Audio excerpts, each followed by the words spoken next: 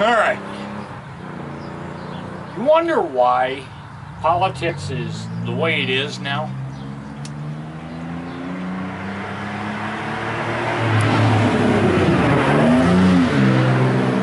An asshat. You wonder why politics is the way it is now?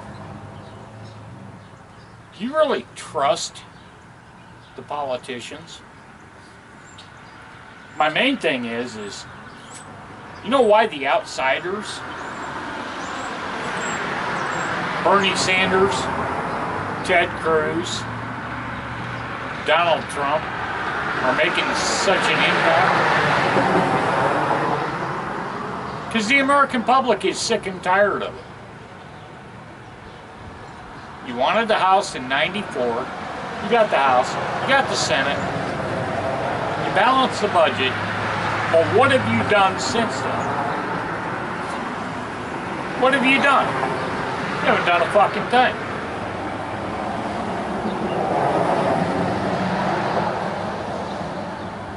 And that brings me back to a movie I watched way back in 1982. It was called Network. Some of you old guys might have seen it, but I'm going to throw some audio clips in of that movie. Tell me it doesn't still ring true.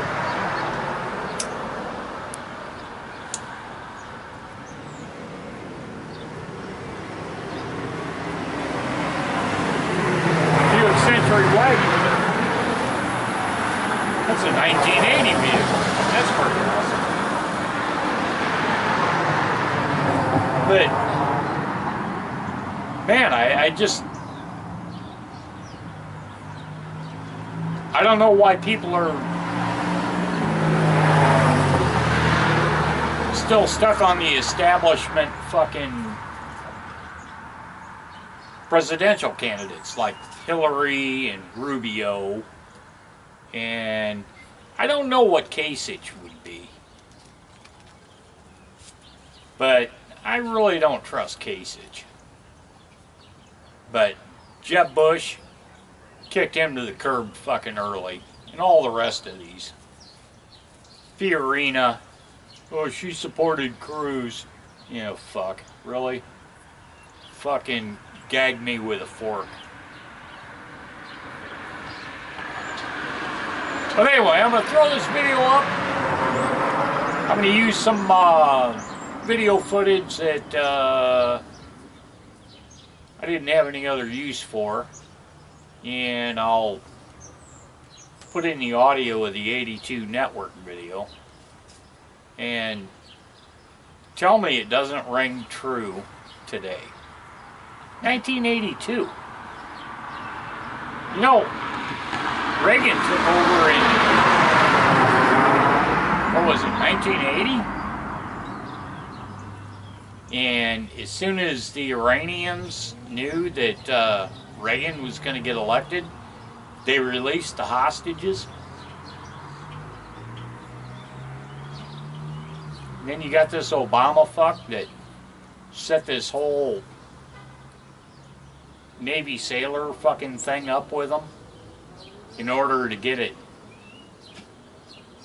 passed, even though it's still not signed.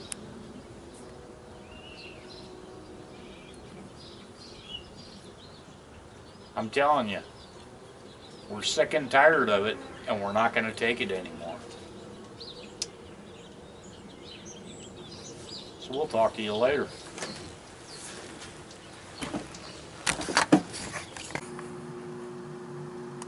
I don't have to tell you things are bad. Everybody knows things are bad. It's a depression. Everybody's out of work or scared of losing their job. The dollar buys a nickel's worth. Banks are going bust. Shopkeepers keep a gun under the counter.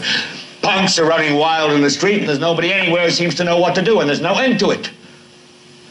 We know the air is unfit to breathe, and our food is unfit to eat. We sit watching our TVs while some local newscaster tells us that today we had 15 homicides and 63 violent crimes, as if that's the way it's supposed to be. We know things are bad, worse than bad. They're crazy. It's like everything everywhere is going crazy, so we don't go out anymore. We sit in the house, and slowly the world we're living in is getting smaller, and all we say is, please, at least leave us alone in our living rooms. Let me have my toaster and my TV and my steel-belted radios, and I won't say anything. Just leave us alone. Well, I'm not going to leave you alone. I want you to get mad. I don't want you to protest. I don't want you to riot. I don't want you to write to your congressman because I wouldn't know what to tell you to write. I don't know what to do about the depression and the inflation and the Russians and the crime in the street. All I know is that first, you've got to get mad. You've got to say, I'm a human being. God damn it.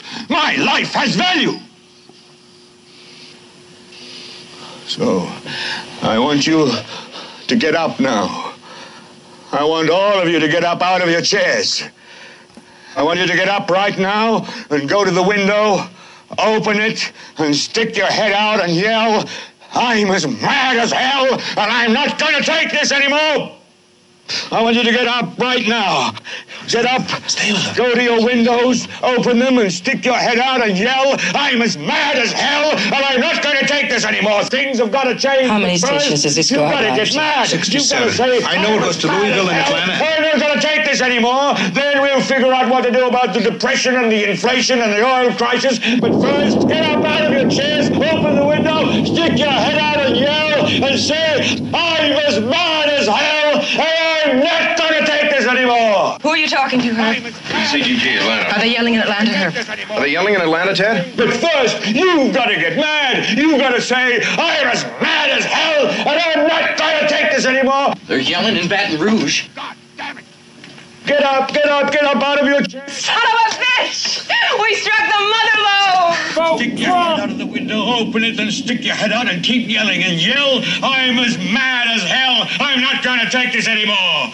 Just get up from your chairs right now. Go to the window. Where are you going? I want to see if anybody's yelling. Window, open it and stick your head out and yell and keep yelling. I'm mad as hell. How am I going to take this anymore? I'm mad as hell! I'm not gonna take it anymore! I'm mad as hell! I'm not gonna take it anymore!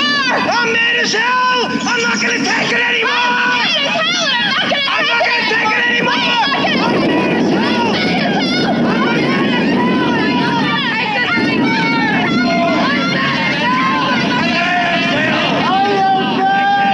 as hell! I'm mad as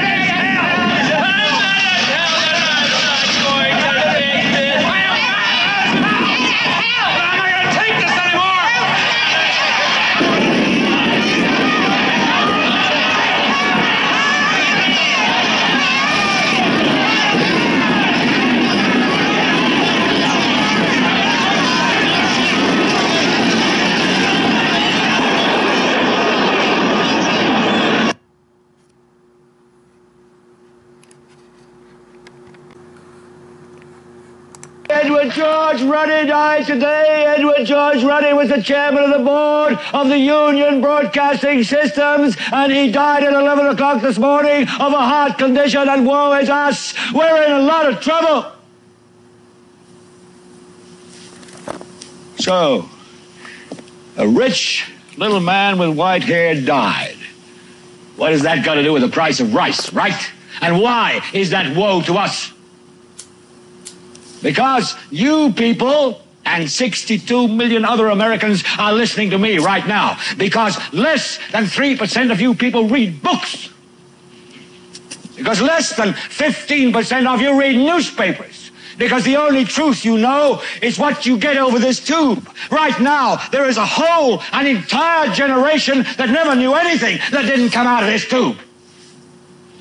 This tube is the gospel, the ultimate revelation. This tube can make or break presidents, popes, prime ministers. This tube is the most awesome goddamn force in the whole godless world. And woe is us if it ever falls into the hands of the wrong people. And that's why woe is us that Edward George Ruddy died. Because this company is now in the hands of CCA, the Communication Corporation of America. There's a new chairman of the board, a man called Frank Hackett, sitting in Mr. Ruddy's office on the 20th floor. And when the 12th largest company in the world controls the most awesome goddamn propaganda force in the whole godless world, who knows what shit will be peddled for truth on this network? So you listen to me. Listen to me. Television is not the truth. Television is a goddamn amusement park. Television is a circus, a carnival, a traveling troupe of acrobats, storytellers, dancers, singers, jugglers, sideshow freaks, lion tamers, and football players. We're in the boredom-killing business. So if you want the truth, go to God. Go to your gurus. Go to yourselves. Because that's the only place you're ever going to find any real truth. But man, you're never going to get any truth from us. We'll tell you anything you want to hear. We lie like hell. We'll tell you that Kojak always gets the killer and that nobody ever gets cancer in Archie Bunker's house. And no matter how much trouble the hero is in, don't worry, just look at your watch. At the end of the hour, he's going to win. We'll tell you any shit you want to hear. We deal in illusions, man. None of it is true. But you people sit there day after day, night after night, all ages, colors, creeds. We're all you know. You're beginning to believe the illusions we're spinning here. You're beginning to think that the tube is reality and that your own lives are unreal. You do whatever the tube tells you. You dress like the tube. You eat like the tube. You raise your children like the tube. You even think like the tube. This is mass madness, you maniacs. In God's name, you people are the real thing. We are the illusion. So turn off your television sets. Turn them off now. Turn them off right now. Turn them off and leave them off. Turn them off right in the middle of the sentence I'm speaking to you now. Turn them off.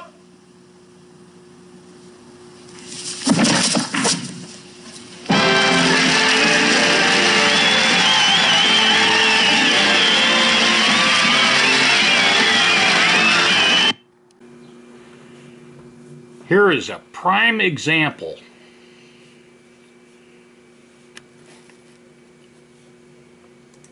The questions of the day, I just want to ask, and I know this will be brief because I expect that you will have absolutely nothing to say about it.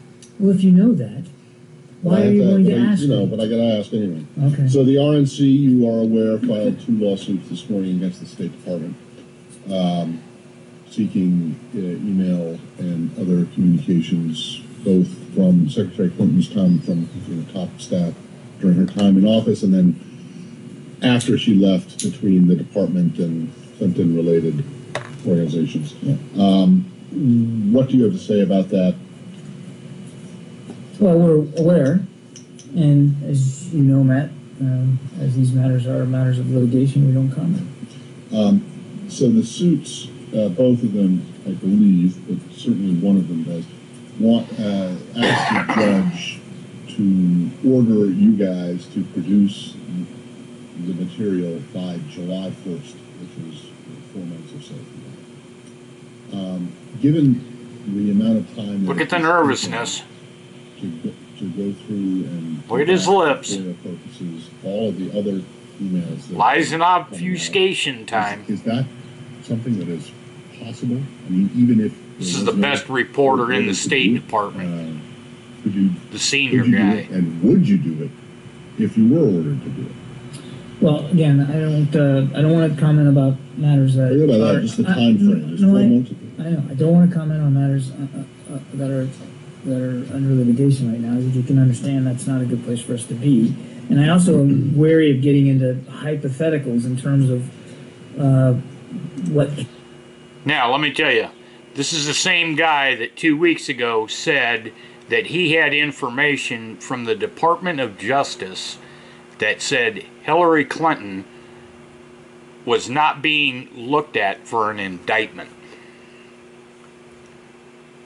This is how much lies and bullshit they put out. And be done in a certain amount of time, simply because we're working our way through this right now. That said, as I think we've demonstrated with the release of the 53,000 pages of documents that, even though we didn't meet every deadline, we certainly take court orders seriously. And when we can't accommodate in some way, we're open and honest about why we aren't and what we're trying to do to fix it. So, we take court orders seriously. I mean, I want to make that clear. But I'm afraid I can't go into any great predictions about our ability to produce what's being asked for in these suits on a certain timeline. Do you know the reason that the RNC says that it's filing these suits is because they filed through normal FOIA channels these requests back months ago, and aside from getting just a kind of standard form letter response saying that the requests have been received, they haven't heard anything. You know, is that correct? Are these requests actively being looked at right now? I mean, are people going through and trying to fulfill these requests? I don't have the answer to that, Matt. I'll have to look and see if I can get something on that. And I don't know how much detail I'll be able to. You wouldn't know provide anything about that. Because again, now we are talking about, though it may not have always been, it is now a matter of litigation. So there may be a limit to how much detail we can provide you, but I'll ask that question. Okay. Lying I don't have fucker. anything else on this. Does anyone else? Okay. All right. Can I just go to Iran quickly? Yeah. One, you've seen the reports of the new missile tests today, including one that apparently had, Israel must be wiped off the earth or something written on it. Yeah. What do you make of that?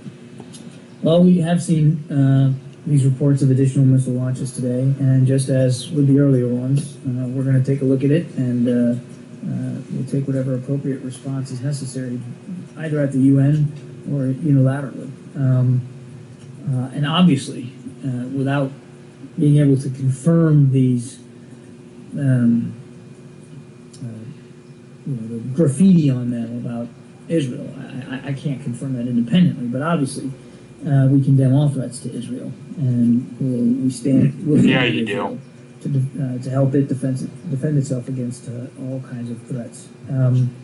And I would add, under the President's leadership, the United States has invested above and beyond our FMF assistance, over $3 billion in the Iron Dome system and other, I'm reading it without glasses, The Iron Dome system and other missile defense programs and systems for Israel.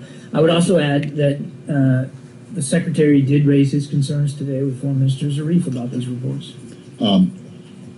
You said that you will take appropriate action if it's confirmed either at the UN or unilaterally. Why is that an either or? I mean, is it? It could be an and. Well, right. But if it is confirmed, it is definitely a violation of the UN of 2231. And as I said yesterday, And doesn't that require some kind of action? It does. And but I'm not in a position today to independently confirm. If they are confirmed, if they're true, as I said yesterday, we'll take up the appropriate action inside the UN. But I don't want to convey the impression that we are only looking at multilateral or UN possibilities in terms of measures to deal with it. I just wanted to make sure it wasn't either or. No.